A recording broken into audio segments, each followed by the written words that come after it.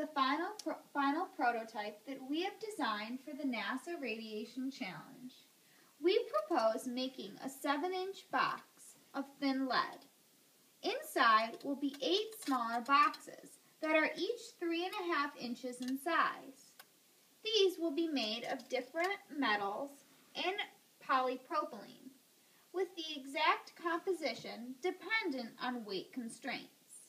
This nesting box design will allow us to determine the most effective laminate materials to use in our radiation shield.